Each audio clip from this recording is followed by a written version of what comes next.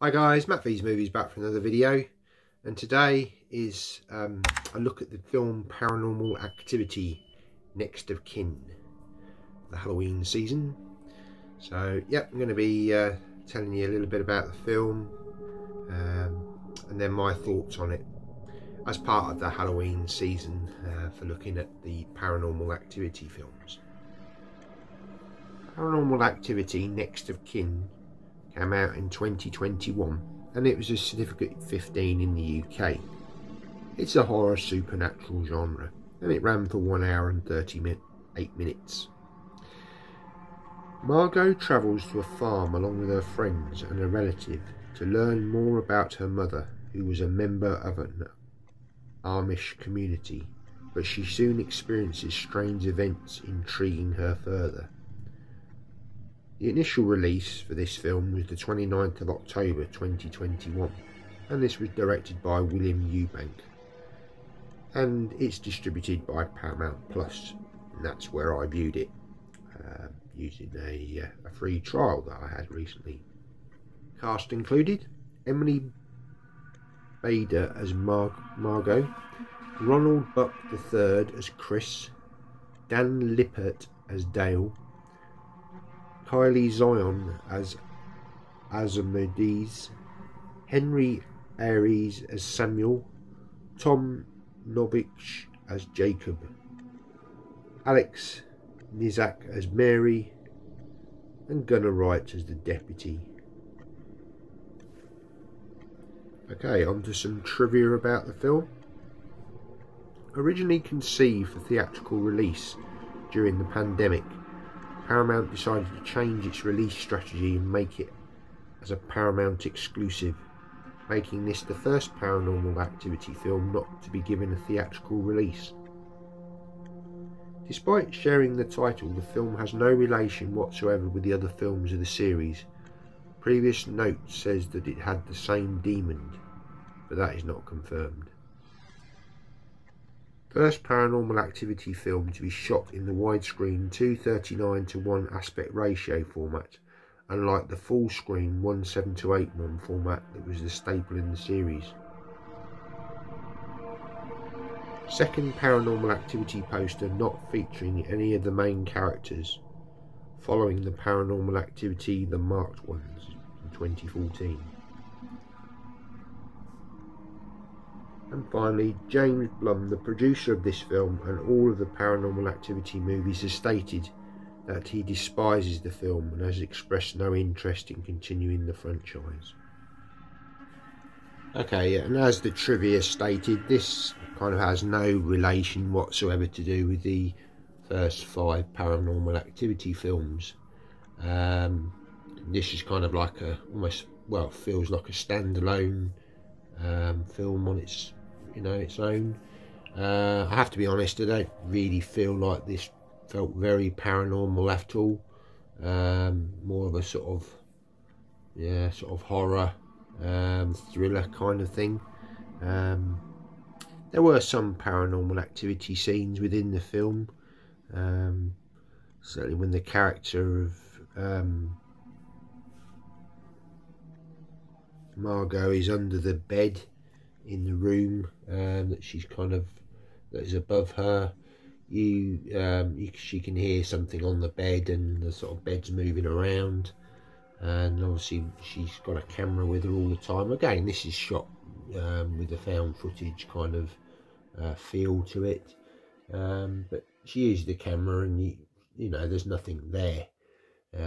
She's hearing noises at night, sort of above where they're sleeping, and to be honest, that's really the only paranormal sort of activity part of it, from my view anyway.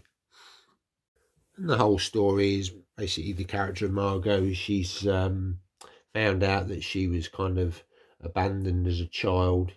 Her mother was part of the Amish community and gave her up, and she grew up in the sort of modern America, but she's since found out that she was part of this sort of, well, her family are from this community, and she wants to kind of seek out and find out about her mother, her family. So her and a couple of the guys go with her, and they find there's a member of the Amish community who's kind of come out of it. He seems to be a friendly guy, sort of. He takes them back to the farmhouse where this community is, and sort of introduces them all to the people of the community. And for the first few days, it's kind of, you know, her getting to know them, and her friends getting to know this community, etc., etc. It's very much date stamped, very much like the other films. That's a similarity with this. And again, it's all sort of used with camera footage, you know, they're being filmed constantly. So that's the continuity, I suppose, behind it. And as the story progresses, it becomes obviously more and more unusual. There's things going on which they're sort of all asking questions about. Don't really want to give too much away, because obviously it's a fairly new film, and see, I don't want to spoil it for people, but it's very much her trying to discover what's going on with her friends, and a lot of these sort of events seem to be surrounding a church which is nearby to the community. There's a lot of odd things going on in that church, yeah, I mean, to sort of sum up really the ending of it, it very much felt like a typical kind of sort of horror film where there's a lot of crazy stuff going on, people sort of getting killed, and people running around and this kind of thing. But it didn't feel, for me, hardly very far removed from the Paranormal Activity films that we've seen in this series.